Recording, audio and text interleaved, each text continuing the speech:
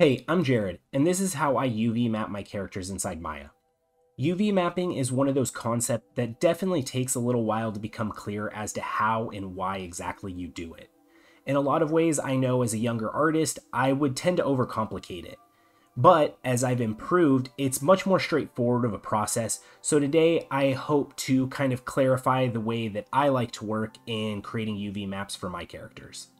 This character is a project that I've been meaning to finish for quite some time, so I figured this would be a great piece to use as a demo to show off some of my workflows for UVs, baking, as well as some of my texturing process. So prior to this point, I went ahead and created a quick clean topology for my character that I'm going to use for this demo.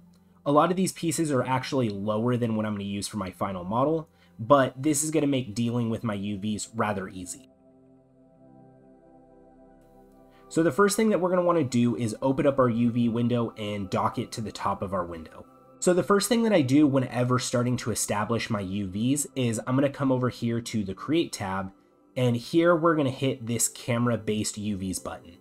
This is going to create UVs based off of what our camera sees. This step is important purely because it's just meant to give us some UVs as a starting point. From here, I want to start to define the seams that I'm going to use. With the Edge tool, I'll select where I want to make my cuts so that the UVs lay out as nice as possible. Most of the time, I place seams in undersides of objects or places where they won't be seen. I'll also put them in areas that have a natural break in materials that I make, like seams in cloth or places with distinct edges. For this armor and most of the armor pieces, I'm just going to use the bottom side of the armor that isn't going to be seen. So once we've gone through and established the seam on our mesh, the next thing we're going to want to do is come over to the Cut and Seam tab.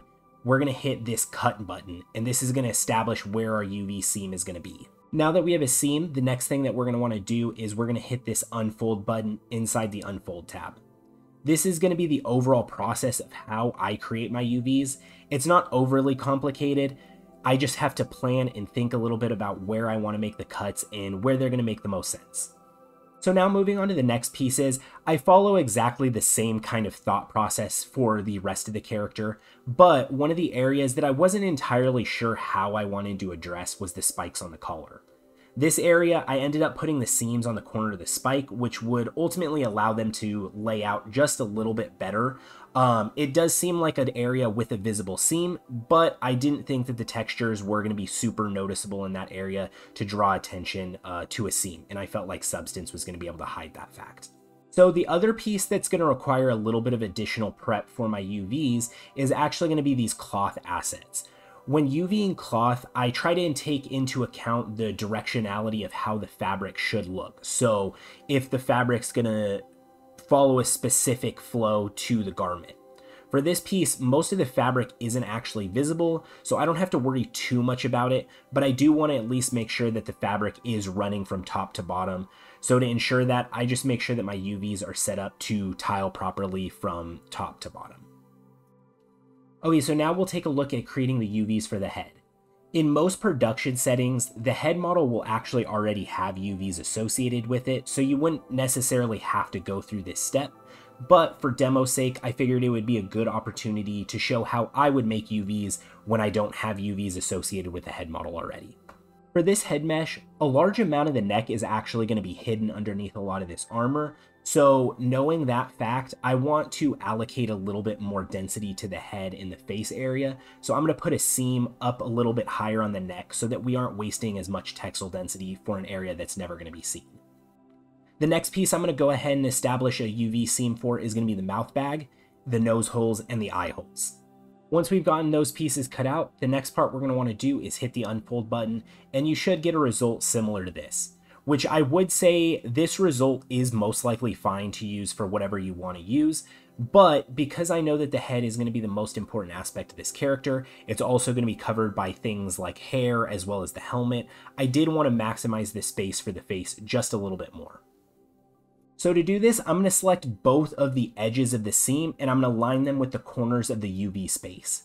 Now, if I go ahead and select all the verts inside of these corners and hit the Unfold button again, this is going to maximize the space just a little bit better so that we have a nicer result. So for the neck, I also follow the same logic. I mostly was just concerned about getting it to fit into this space. This area is going to be hidden, so I wasn't super worried about what the UV density looked like or if the textures got squashed. I just wanted to fit it into the UV tile space and just make sure that everything was kind of laid out as properly as possible. At this point, now we have all of our UVs cut for everything, and we've already laid out the UVs for our face. So what we're going to do next is we're going to circle around and we're going to start getting all of our textures packed into the UV islands. For this piece, I wasn't super sure how I wanted to distribute my UVs, so I kept most of the like materials together with the outside armor and the fabrics and decorative pieces all set together. Things like the teeth, skin, and eyes, those were all going to go on their own texture sets. So to keep things a little bit easier to tell what texture set something belongs to, I'm going to go ahead and assign a material to them. This is actually also going to be a vital step for moving forward once we get into the texturing phase.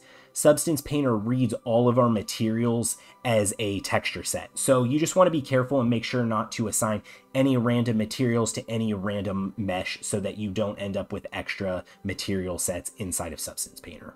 When establishing a material to each texture set, I also like to make sure that I go ahead and color code things, as this is just a little bit of an easier way to get a visual representation on what I'm seeing. Now, to get everything arranged, we're going to want to start by selecting the texture set that we want to organize.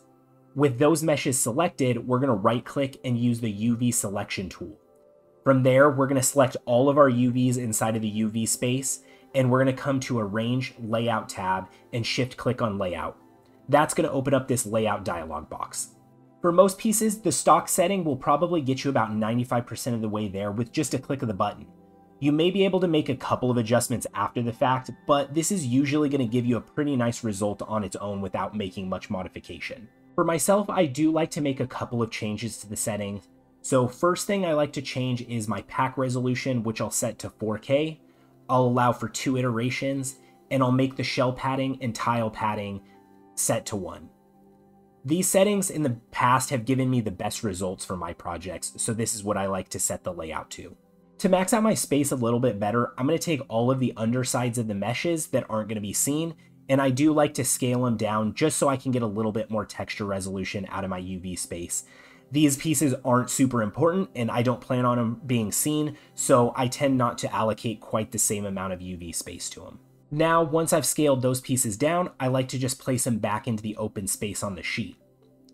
Like I had mentioned earlier, I want to make sure that all of the UVs for my fabric materials are going to be laid out vertically so that they also tile correctly. So this is a point where I want to make sure that all of those UVs haven't gotten skewed and tilted in any way.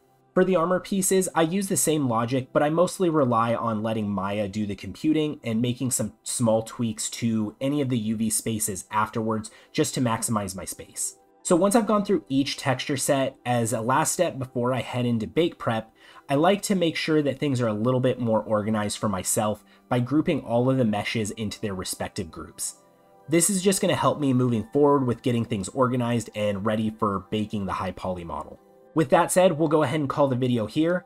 In the next video, we're going to take a look at prepping our low poly and our high poly model for baking, as well as how I like to bake out my normal maps, as well as some of the other utility maps that I'll use once it comes to the texturing phase. With that said, if you have any suggestions for things that you'd like to learn in future content, feel free to leave it down in the comment section below. Also, make sure to subscribe to see any future videos, as I am planning to do a video series on texturing as well as rendering this character. So if you're interested in that, make sure to stay tuned. Thanks again for watching, and I'll see you next time.